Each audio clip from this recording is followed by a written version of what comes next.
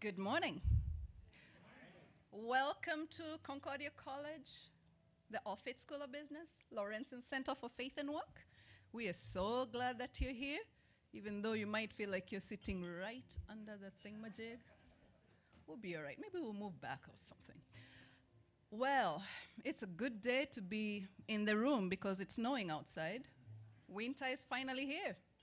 I'm sure, I can see people warming their hands with the coffee. So Lorentzsen Center is committed to hosting and holding these kinds of conversations at the nexus of faith and work, values and ethics, because we want to prepare you and enhance your skill set at being able to speak truth to power and change your organizations and lead your organizations ethically. That's our goal. So I will invite, it's a family affair today, so you'll notice that pretty quickly. And I will invite the first family member of the first lady who will be speaking today, Jeff Pederson, to please give the invocation.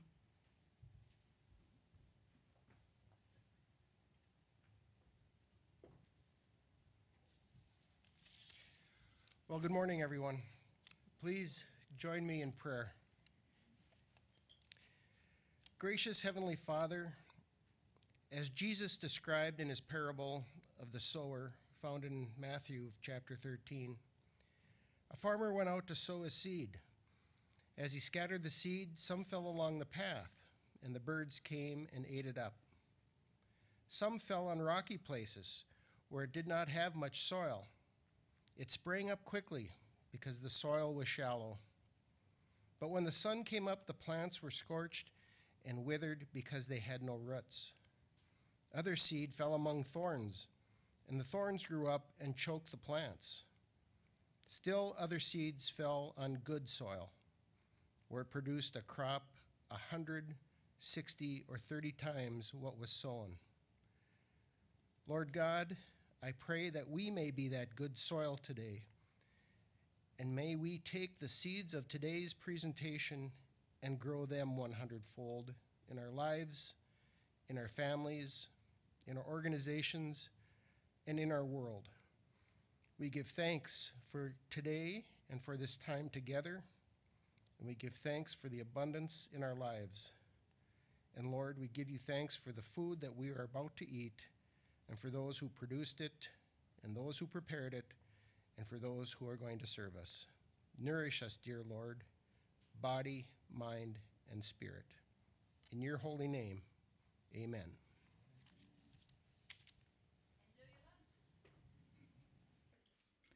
Well, good afternoon, President Kraft, colleagues, friends, family, and I look out and I see so many mentors. It's good to be here. It feels like homecoming to me. Concordia was such a wonderful place to raise our daughters. Dr. Njili, I want to thank you for the invitation to share my dissertation. Even after 8 years of working on it and 2 years of writing, it is a topic that I am still passionate about, the intersection of faith and work. Well, we are approaching the season of Thanksgiving, so let's begin with a mindset of gratitude, which was a common theme among the Midwest leaders that I interviewed. One participant called gratitude a power tool in business.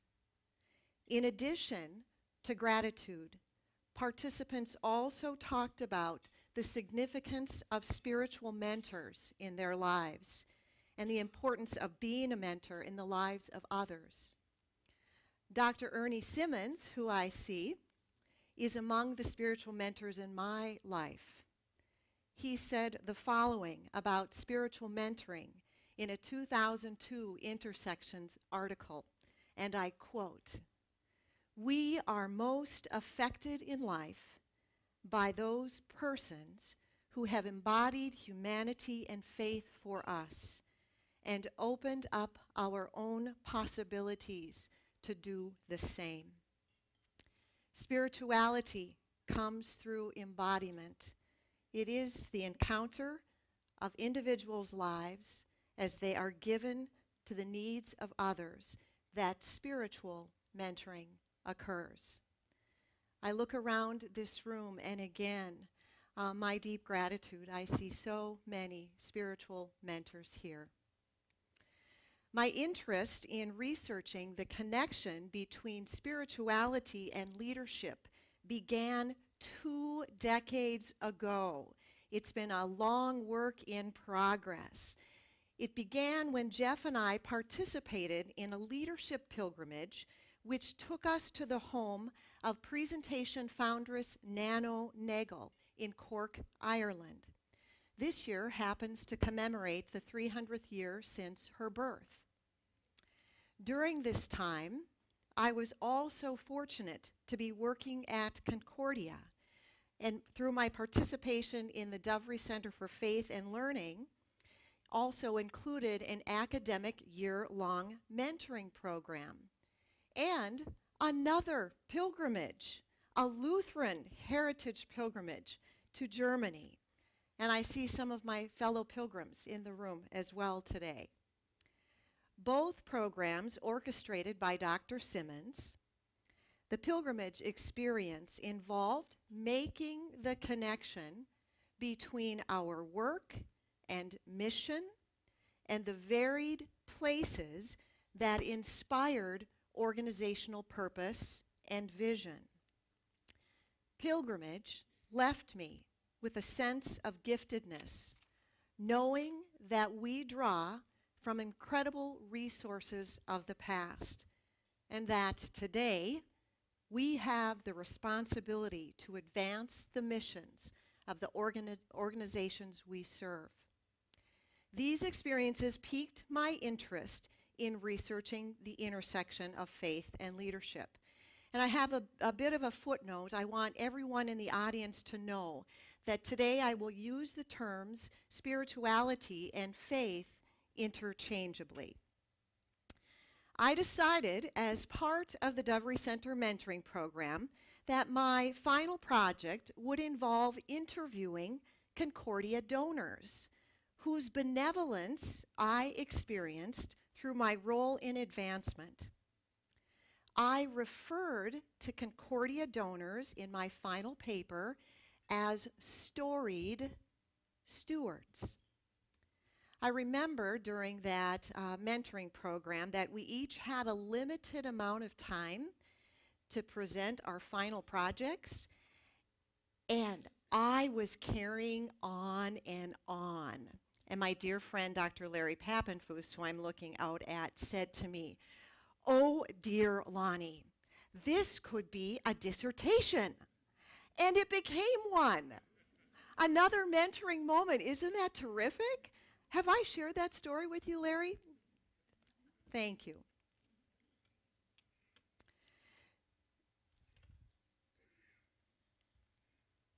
Let's advance the slides, shall we? I get so carried away here. Okay. So why is this research so important? The sheer frenetic pace of our lives, hierarchical mazes that are a part of workplace architecture, the global landscape in our work all of these phenomenons occur that contribute to the complexity of leading well. Thomas Friedman, in one of my favorite books entitled "Thank You for Being Late, An Optimist's Guide to Thriving in an Age of Acceleration," referred to these times of tectonic shift as the supernova of times. Can't you feel it? I know I can. This is a time of technological acceleration, globalization, and environmental change. Here's what's so interesting. The problem is pace, and ironically, the answer is pause. The problem is pace, and the answer is pause. We are a society incessantly preoccupied with the outer life. The inner and the outer life appear to be competing ideas. Our action-oriented ego on the one hand, and the world of contemplation and grace on the other. The pace leaves us clamoring for authentic connection and community, for a sense of belonging in an age where isolation is an epidemic, despite the myriad ways that we have to stay connected through social media. The idea of quietly pausing to deeply discern is a counter-cultural phenomenon. Culture often tells us to take quick and expeditious action, and in doing so, take what you can get at the same time.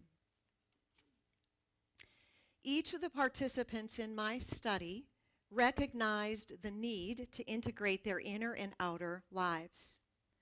They seemed to understand the significance of spiritual practice in their own lives and the significance and the benefits to the lives of their followers who were looking for mentors and added meaning in the workplace environment where so much of us spend so much of our time. The purpose was to investigate, again, how U.S. Midwestern leaders use spiritual practice to become self-aware and critically reflective of their role and responsibilities as ethical leaders.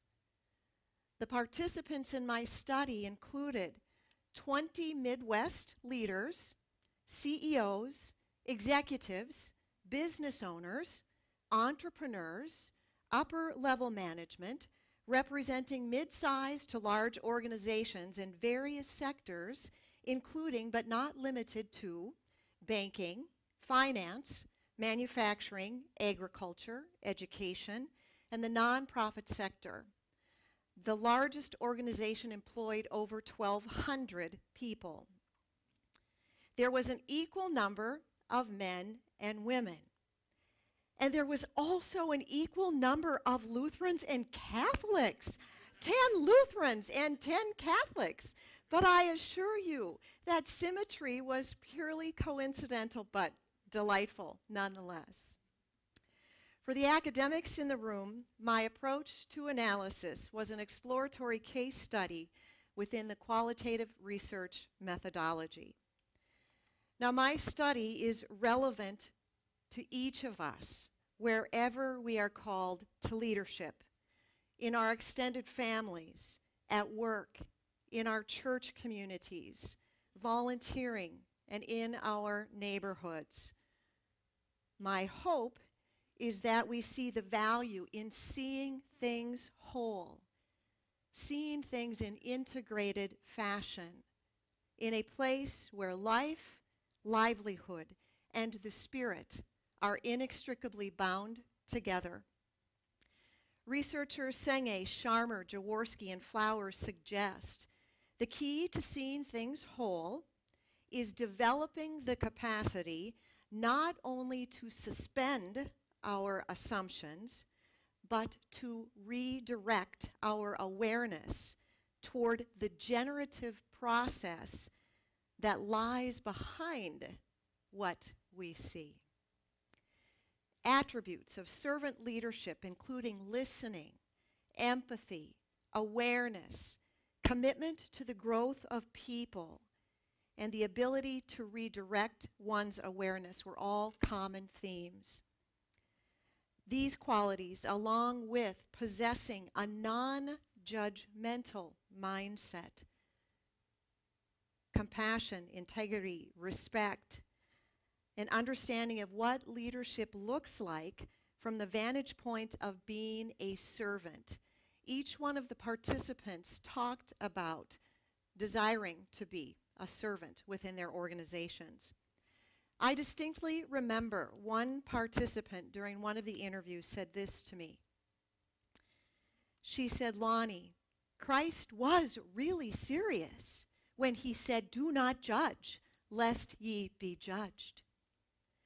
It doesn't come easy, though, does it?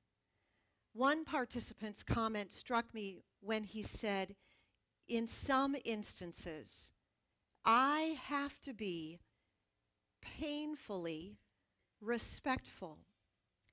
She made a habit of asking herself to look more deeply, to find something good about the individual that she was in conflict with. Pain and respect are not often words that I put together in the same sentence. But we all know civility does matter. Our leadership involves personal discernment, self-discovery, self-awareness, self-monitoring, and self-regulation. Let's all pause for a moment and take just a few minutes individually to look at the exercise on your table. There's a sheet of 8 on each table, exercise 1 and 2.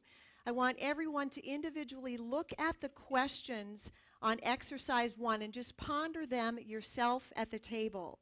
And the questions include, who is a spiritual mentor in life and work? What attributes do they possess? Is gratitude among their power tools? If so, how is gratitude practiced within the organization? What stories, customs, ceremonies, and events inform your organizational culture and contribute to a sense of meaningful connection to people in the workplace, especially in relationship to others? So we're just going to take a moment individually to take a look at those.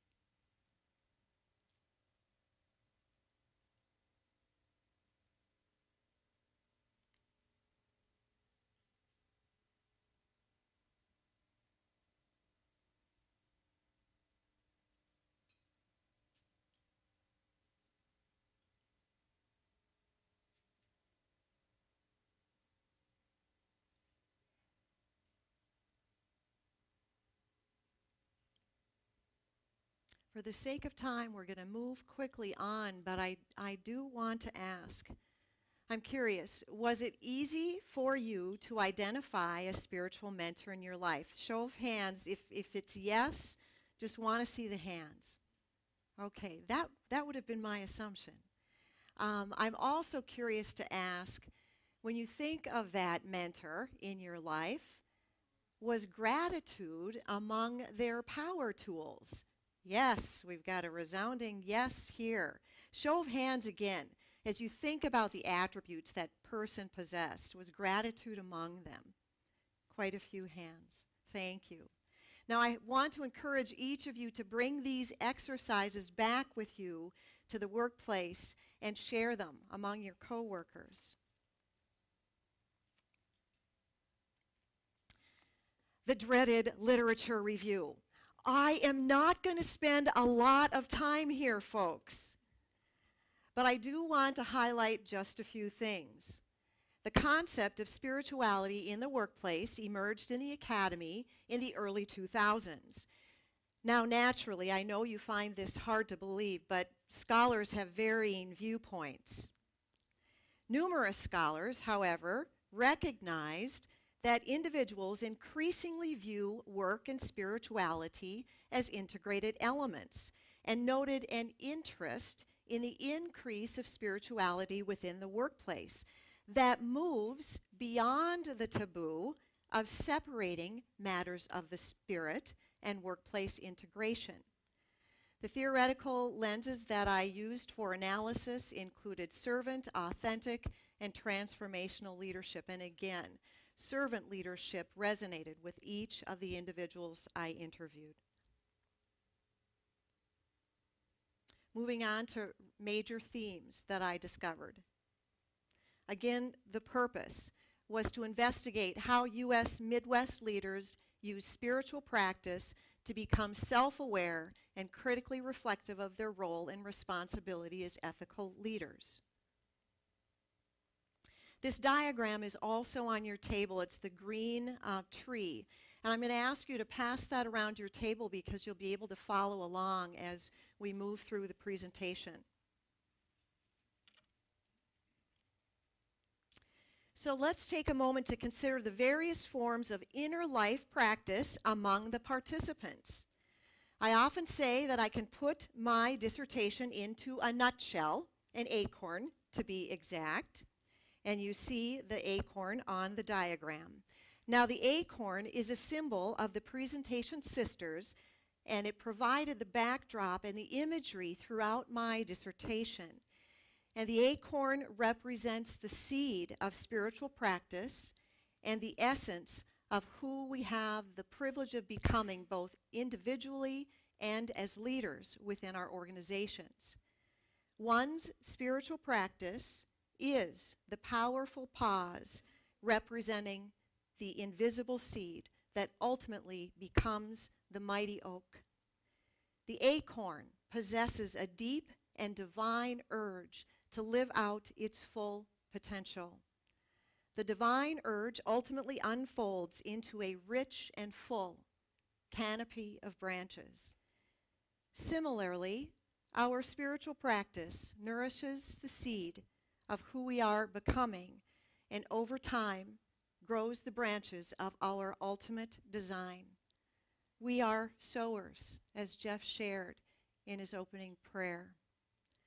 Now today we are graced with this lovely image of a bur oak tree in full fall splendor, an acorn that realized its beautiful potential. Artist Joni Altringer is my guest today, and right here, give us a wave, Joni. Joni is also a fellow presentation associate, and again painted this lovely image.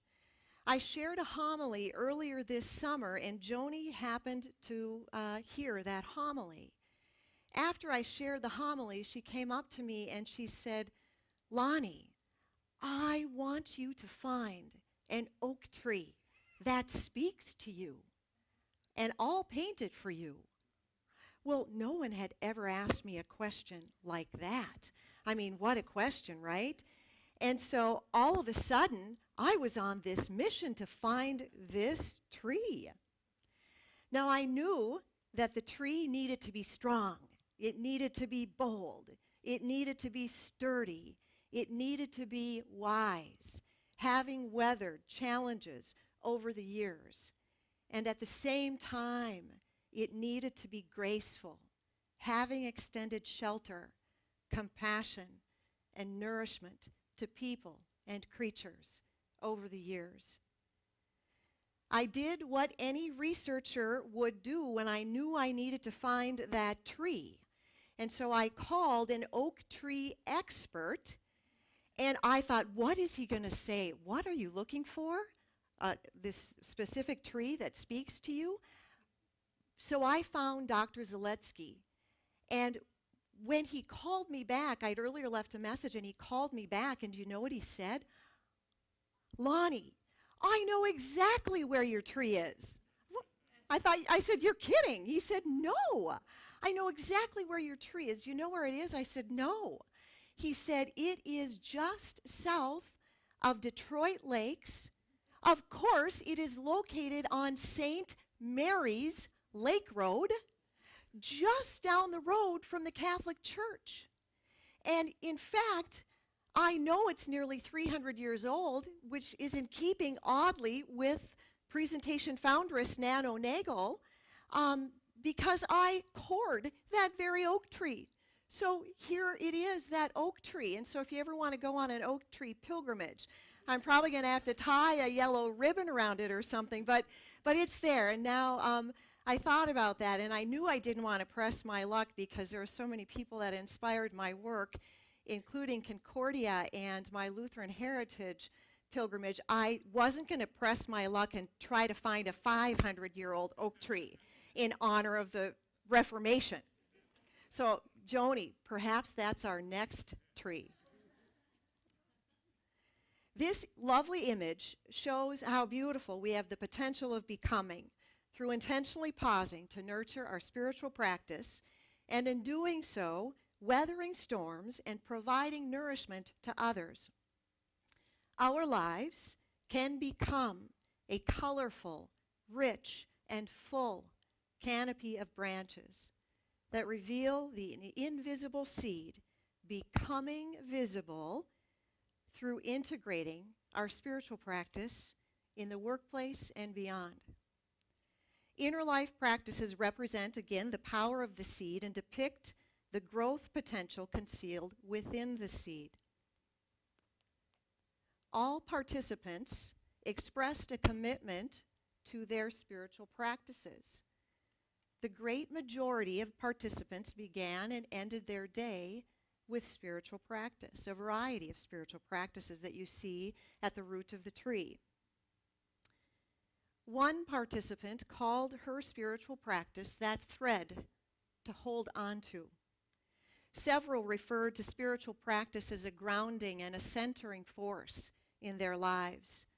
The root system of the oak tree represents the various forms of inner life practices that included, and you see on the image, reflection, prayer, spiritual reading, journaling, spending time in nature, unique ritual practices, and everyone held a mindset of gratitude. Several participants said that gratitude was foundational to their practice, and many referenced that over time, their spiritual practice naturally evolved into a practice of gratitude, praise, and thanksgiving.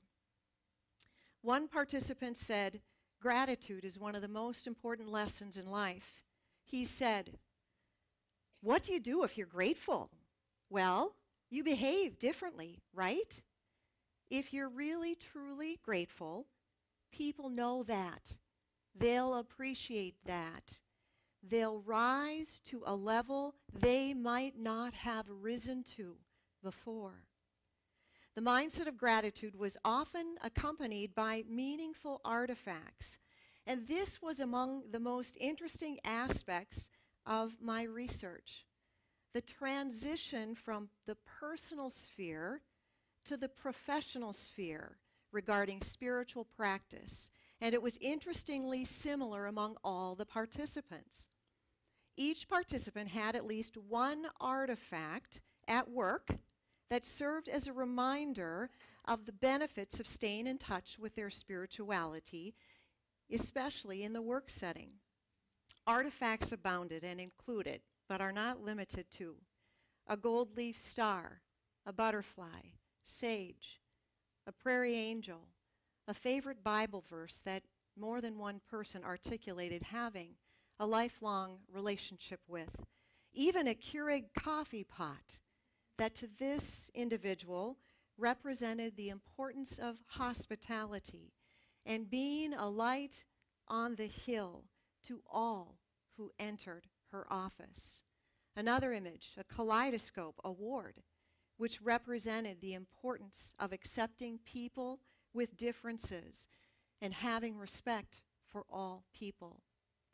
This participant commented, "It reminds me to ask myself, am I accepting of people and things, no matter what they look like? As details change, can I change with them?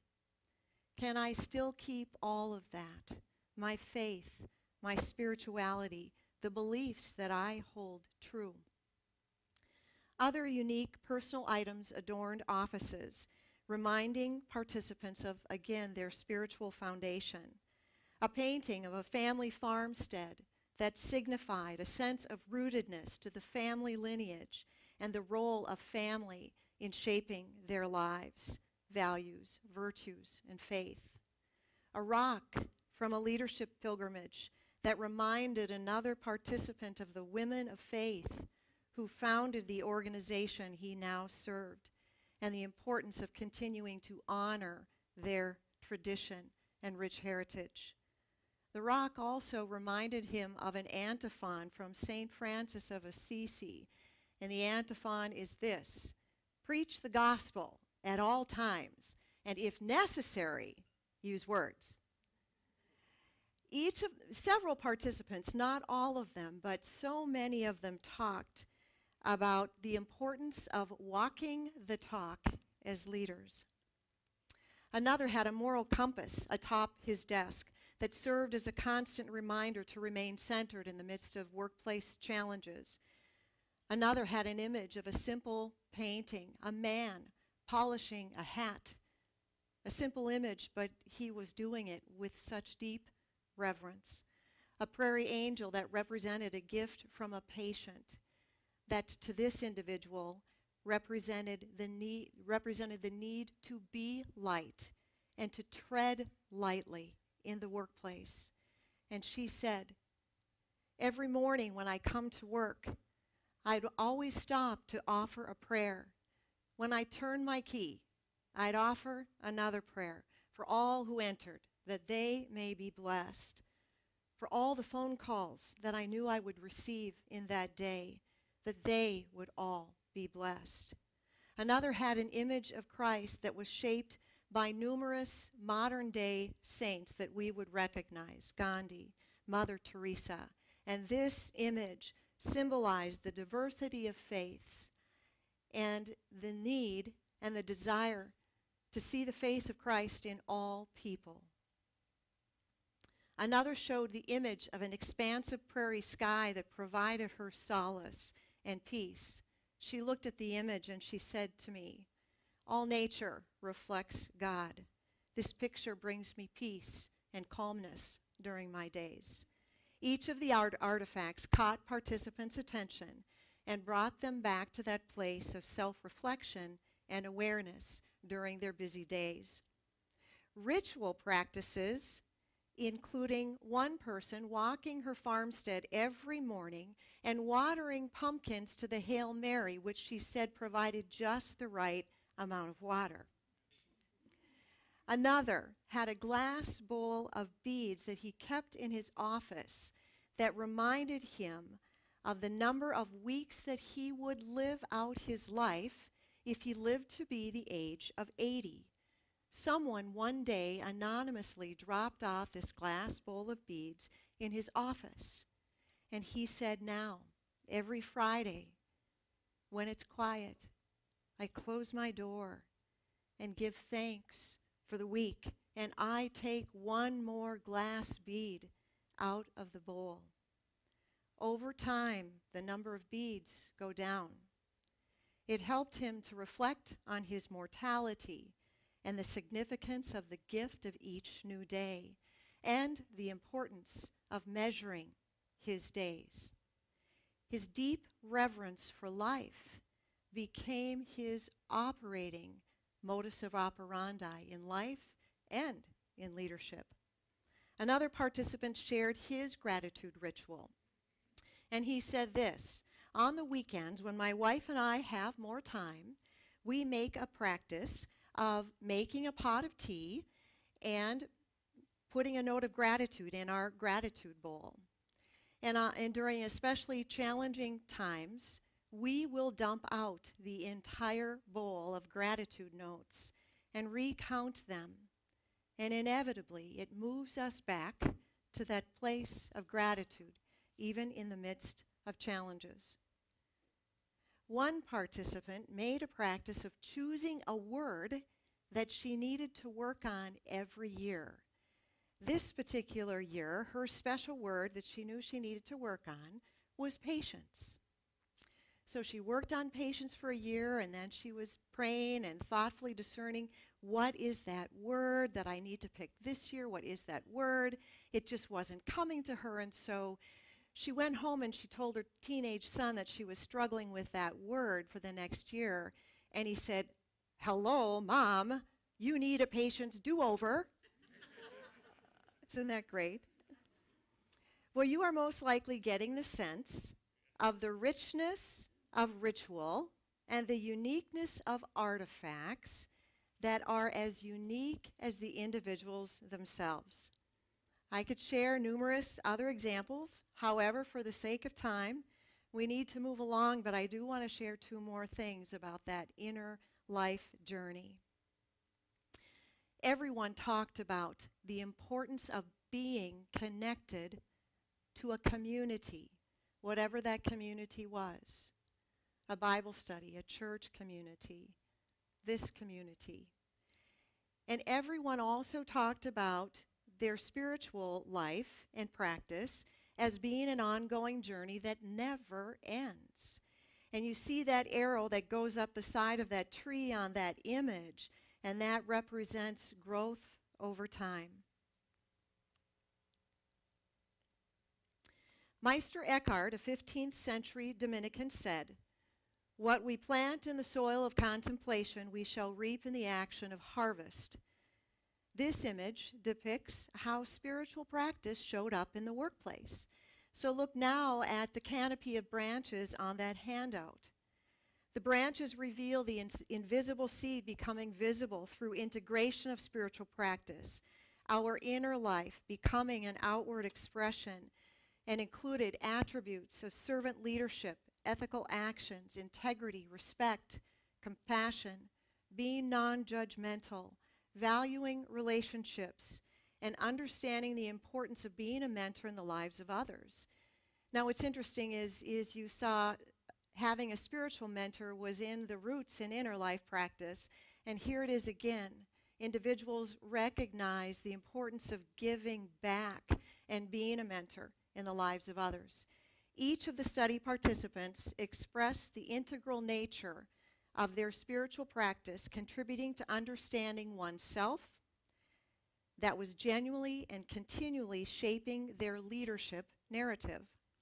One participant said this, "My spiritual journey changed my work pattern." Another shared, "I am who I am at home. I am who I am in my spiritual life. I am who I am as a leader, as president, as CEO. They are all bound together. They're inextricably bound." The vast majority of participants worked in the public sector, yet they discovered ways to integrate spirituality in the workplace. Leaders found creative ways to incorporate liturgy in the workplace without calling it liturgy in the workplace. Examples included bringing food to staff meetings, reading poetry, spending time reflecting with one's team, offering hospitality, sending cards, creating ritual, shaping meaningful organizational stories and workplace celebrations. One stated, "It's the way you interact with customers and employees every day." And again, he said, "It's walking the talk." Participants could readily articulate their organizational core values and continued to nurture those organizational core values through such practices as having core value breakfasts, company picnics, supporting benevolence funds, both within one's organization and in the communities in which the organizations resided. And the list goes on. Several also talked about the challenges in leadership and how important their discipline of spiritual practice was becoming, keeping them again centered and grounded. One participant talked about the challenge of terminating personnel and sometimes whole departments during economic downtimes. One stated, "The most difficult thing in senior management is when you terminate someone. Those were times of great faith for me." Another stated, "Personnel issues where misconduct and inequities were present. Our team would talk about, where does mercy fit into this? Because on one hand, you have the responsibility and the welfare of the institution to keep in mind, and there must be consequences. And on the other hand, one believes in redemption." Leaders admitted they didn't have simple answers to confounding workplace challenges. And with this, when they expressed that, they said it with such a deep sense of humility that comes from leaders who have been through confounding and challenging workplace circumstances. When organizational mandates are difficult to share, one participant referred to delivering hard-to-take tells. When one needed to deliver an organizational mandate that was going to be challenging, hard-to-take tells. And she said this: during these times, she became self-aware enough to be aware of her default moments, where she went when she as a leader was experiencing stress. And she learned over time through her practice to distinguish where her needs were and what the needs of the individual were. Self-monitoring, self-awareness, self-reflection. Several talked about seeing challenges earlier in their career as really clear-cut and very easy to fix. There were times early on, this participant said, when I wanted people to know that I was in charge. I think that was my own insecurity. I think at that time in my career, something was missing. Spiritual practice informed professional ethics. It played an important role in decision-making and discernment, and the desire to do the right thing always. Doing the right thing sometimes conflicted with what was legally required. Sometimes what was legally required was a lesser standard, but it was good technical business practice to do the right thing always and extend the organization beyond perhaps what could be done legally. One participant commented, "It is a higher moral plane to do the right thing always." Doing the right thing often takes additional time and involves thoughtful deliberations with team members, board members, and others. One participant shared a 2-year-long conversation about whether or not to acquire another organization as a part of a corporate merger. After 2 years of lengthy deliberations, it was determined that it simply wasn't the right organizational fit. There were numerous examples of valuing relationships with employees, board members, and community members. One participant commented that it meant for her moving away from board meetings where reports were quickly reviewed. Instead, she created opportunities for generative discussion and dialogue at both the board level and the team level. There was an attitude of, let's do this together. One leader held quarterly board meetings and also held quarterly team meetings. Annual events provided special occasions and opportunities to strengthen culture and build community. One participant said, "Every time I go to the organization's family picnic, I can't go there without getting a lump in my throat because I see these employees every day. Then I see their spouses and I see their children." You realize those families, every one of those individuals is dependent upon the organization for their livelihood. He went on to talk about the really good organizations are the ones that win more than employees' minds. They win employees' hearts. A number shared the importance of doing the little things well. Handwritten personal notes, birthday cards, anniversary cards. He said, when an employee gets a little older and no one remembers their birthday except their mother, I do. One executive created a blog that was a series of reflections about what he was observing at the various worksite locations across the Midwest. He made a habit of writing and blogging about the good things he was seeing. It became an ongoing habit of sharing his observations with employees, and employees consequently looked forward to and valued reading his blogs because it was about them. This series of organizational blogs ultimately became a book about their organization and their belief and value in servant leadership.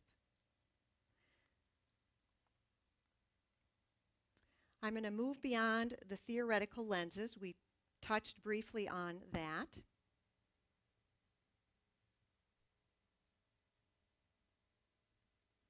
And we're going to move on to the second exercise. Here again, we're not going to take time, but I'm simply going to articulate those questions because it's my hope that you'll take these exercises into the workplace with you and consider with your team members what rituals inform your leadership. What could you creatively add to your individual or organizational ritual? What artifacts can be found in your office that contribute to your ability to remain grounded and centered? What does your organization do to win the hearts of people? And I'll add, what human resource development and policy implications could include building connectedness to organizational mission, vision, and values?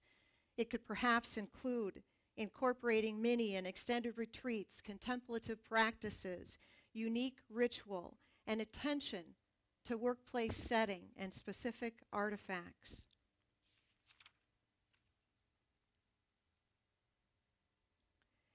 And now conclusions.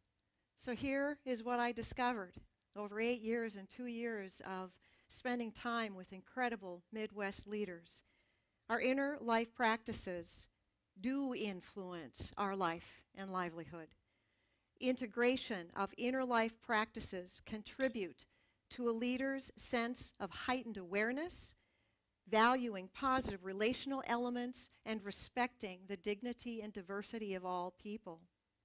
Inner life practices contribute to professional ethics and one's ability to reflectively navigate, especially during challenging times.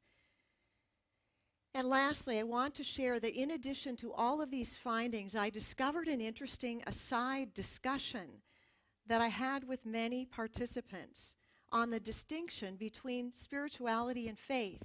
And this could be an entire workshop unto itself.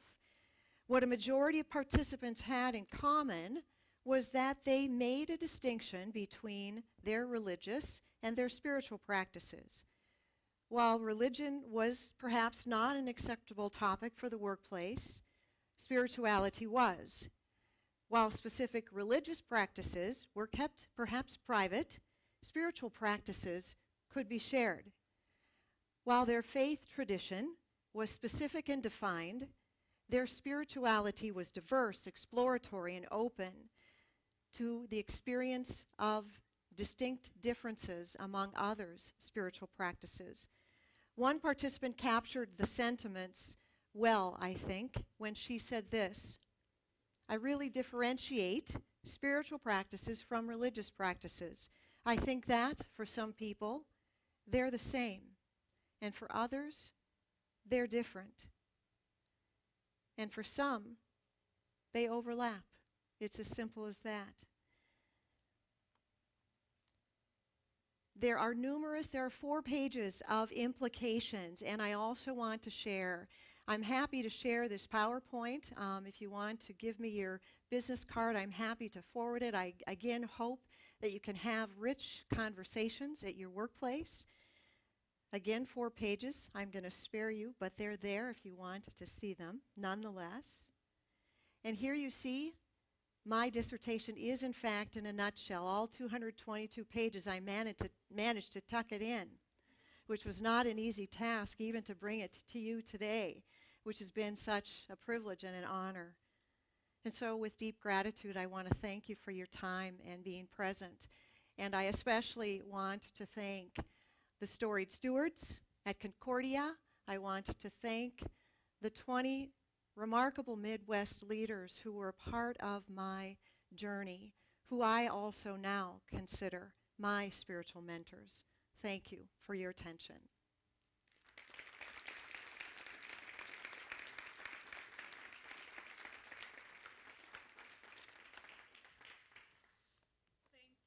You're welcome. You're welcome. Wow. She just did like, can you hear me?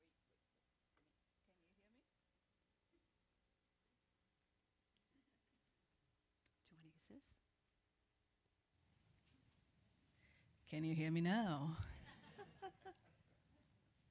Wasn't that a wonderful public defense of a dissertation? Did you get to do that before? With a room of 80 Not like people? this. I had 3. Yeah, See? So now you get to share it. exactly. Anyway, we've got some minutes here, so you can ask Jody any questions you have or make comments about what you heard. And we've got some microphones. Joni. Oh, yes, it's nearly 300 years old. And here is what Joni wrote about this old oak tree. This old oak tree dates back to 1743, is located, interestingly enough, on St. Mary's Lake Road, south of Detroit Lakes, Minnesota. She is the oldest oak tree in Minnesota and North Dakota that we know has been cored to date. This sturdy tree has lived through extreme heat and extreme cold. Over the years, she has given shelter to many people and animals. Her beauty and strength has touched the souls of many, and her acorns have fed the animals. The oak tree has long been a symbol of the Presentation Sisters. And from the acorn, Nano's compassion for the poor and concern for the faith, this sturdy oak tree represents that image. Isn't it beautiful? We've got to find one 500 years old. It's going to be tough. Thank you, Joni. Others?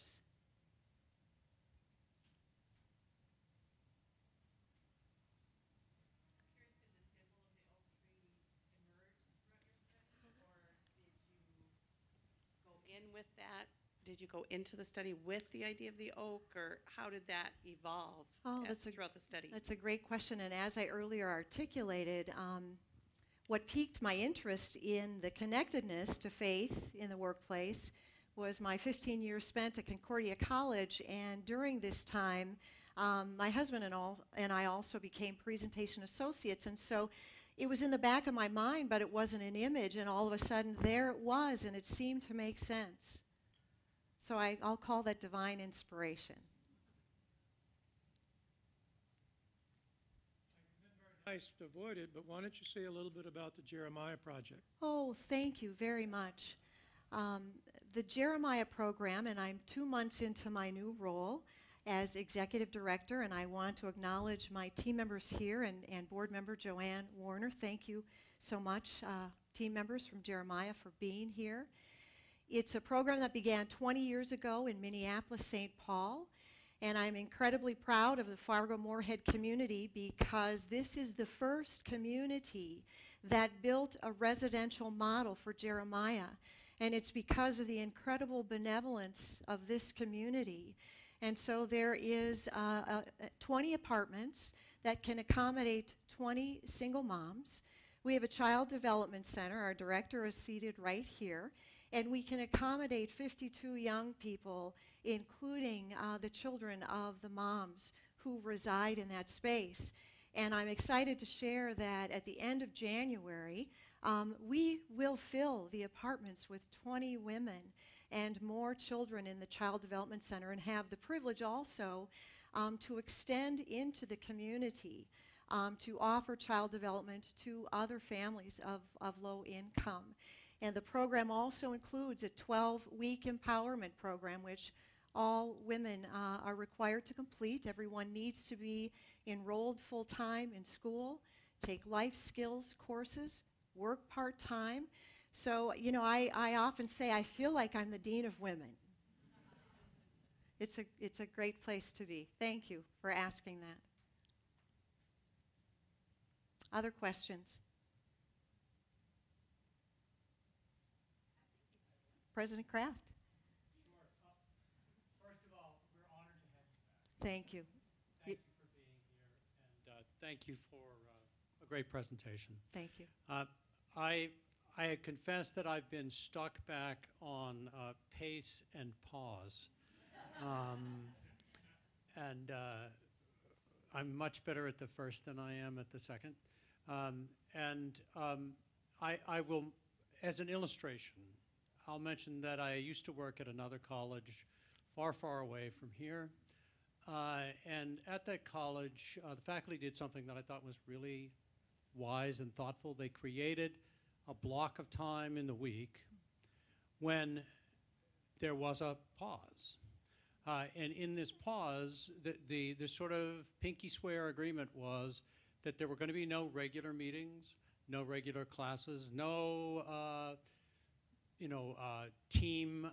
sports team practices, and so on. And everybody felt really good about this until, I don't know, a week later.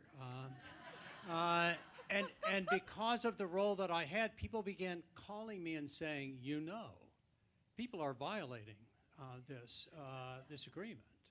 The strength coach has called regular, weightlifting sessions during this. There are academic departments that are secretly meeting at this time, and when I didn't want to be the pause police. Sure. At this institution, but I mean, it illustrates for me, to be serious, it illustrates for me how hard this is. When I would call people and say, you're really not supposed to have a regular whatever at this, they would say, oh, we know, but it's the only time we can do it because it's the only time that's protected. Mm-hmm. And so I'm curious about what you found or what you observe in your own experience about, are we past the point where we can do this? Or what are the ways in which people find a moment to pause? And in this case, to be a little strict, I don't mean, say, on the weekends. I mean, in our work. Thank you, President Kraft. It is both an individual discipline and also an organizational discipline, right? And discipline. Discipline is kind of a dirty word, right? We don't like the word discipline. But what I discovered, it is the little things. It's that executive who chose, frequently to write a blog when he visited the various site locations of the organization. He took the time himself. It was his discipline that influenced his organization. And so what leaders also found was their individual disciplines ultimately impacted their followers. So that was just such a terrific example. And so that series of blogs over decades became a book about the organization's servant leadership. It's just a great story. But it's also the little things. It's that individual mindset that one brings with you to work. When you have that individual discipline, we're responsible for that and imbuing our days. How we live and move and have our being in our life of faith at work. It's up to us. But then carrying it through into the organization is another matter, right? The pause police, yes, that's a tough role. But I want to challenge everyone to take these questions and these exercises back to your organizations, because we all know as leaders, when these pieces come from the organization, then there is, of course, greater ownership in them. And so I want to challenge you to creatively identify a new organizational ritual, practice, ceremony, celebration. And it could be a benevolence fund. It could be in a public organization. There was a prayer chain. And it was not a faith-based organization, but this particular leader made a point of being on that prayer chain himself. It's providing benevolence to employees who are moving through challenging times. It's being benevolent in the community in which your organization resides. It's having a committee that identifies where those dollars are shared. Yes?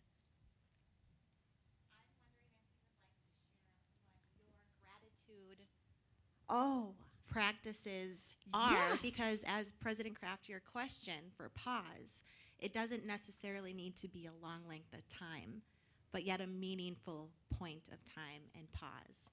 Of course, my own daughter knows my secret, and so now I'm going to reveal it. And so I'm so happy, I wear this watch, and the battery has been dead for like 5 years. I'm serious. If you look at it right now, it is always set to 11:11. Because after I interviewed all of these amazing Midwest leaders, they had all of these creative rituals and practices that I was just so delighted. I wanted to create my own. And so I'll offer it out to each of you. I call it gratitude on the ones. And so you know how we are running through our days, we incessantly are looking at our watch. And so when I do that, I pause. Or when I see a series of 3 ones on a license plate, I will stop and count 11 blessings. I can see them on my grocery receipt. There they are again. I've got to stop and pause and count 11 blessings. I started out by saying my ritual was going to be when I saw just 2 ones. But I was counting my blessings all day long. I could hardly get any work done. And so I changed it to 3 ones, and that's working for me, along with my watch. Thank you. Thank you. I forgot about that. That's my thing. Thank you all so very much. Oh, yes. And I know Alex. Presentation today. I want to be very grateful for your presentation today. I'm always fascinated by the aura you have, which is sometimes quite impressive, but at the same time reassuring. So combining both, merci beaucoup. My question was, I recently watched a YouTube video of a lady named Carla Harris, woman that did 30 years on Wall Street, was sharing a lot of her experience. And she talked about competence currency and relationship currency. So saying how when you're navigating many systems, you have to know how to obviously be competent, but as well nurture relationships. So your competence, I mean, you've showed us today, I don't need to speak to that, but I was wondering, a person like yourself with your stellar personality, how do you, with the myriad of experiences you have, how do you nurture so many relationships without sometimes maybe overlooking one over the other? I mean, it's without spreading yourself too thin, obviously, so I'm just curious. Thank you. Thank you for the question. And of course, it's a daily challenge, right, to be mindful and to be present and not be stuck in the past on something that occurred or way out there in the future, but do my best to be prayerfully present with the person that's in front of me. And I also, it is a great blessing to be married to Jeff, because we, of course, share our practice. And for decades, our practice as a couple has been to have coffee every morning. You know, it's amazing that I get to work at 8, because we spend about 45 minutes every day framing our days through daily devotion, through a gratitude practice, and talking together about our days. And then, of course, at the end of the days, we distill, you know, what occurred in our day, and we can help each other in partnership. And so I'm very, very grateful for that. Thank you.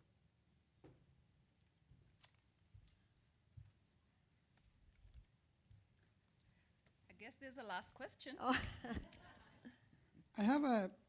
My name is Izzat Al-Haider. I'm one of the New American Community Leaders. So I have a kind of a comment. It could be like a comment and a question. So when you're mentioning those 3 terms, spirituality, religion, and you were talking about mindfulness. So to me, it's like religion is about divine, not always, because like, you know, depending on different faiths and religions, each looking at the situation in their own scope. And spirituality, I am seeing spirituality in nature, like what nature wants us to do to have a kind of a harmony in our environment. So the environment, it could be our workplace or life or community or whatever. And mindfulness, I see it as a kind of a personal, how to have a personal or inner. So if we tried, we know that they have a kind, like there's too much similarity between them. But if we try to differentiate between spirituality and mindfulness, let's say spiritual leader and mindful leader, so how could you make that differentiation? Thank you. You know, many felt that they're inextricably bound together as a whole, that you know, one's practice, religious practice or spiritual practice, contributed to one's mindfulness. One nurtured the other, and so they're really inextricably bound. But practice, spiritual practice, as I mentioned, is as unique as the individuals themselves. You know, for one person, being in nature and seeing the image of God in nature is part of her spiritual practice. At the same time, there is an air of caution that leaders bring that work in a public sector, because sometimes the idea of a religion can seem divisive. But as I mentioned, leaders who had a deep spiritual practice and faith, I use those terms interchangeably, found a way to bring themselves, their whole self, into the workplace. And so everyone sees those differently, but I guess, you know, to many, they're inextricably bound together. And, you know, that's another workshop. Indeed it is. Thank you so yes, much. Thank you. Well, yeah, we shall pause for December so that you can celebrate with your family, and January, because you will be recovering from celebrating with your family. We'll meet again in February, and Jody Buck, right there. You want to wave at the people? There we go. We'll actually pick up from that last question that Haida just asked, to help us contemplate conscious leadership. So pick one of these cards, go with it so that you don't forget to sign up. Thank you so much for coming today. Have a great Thanksgiving season, and we shall see you in February.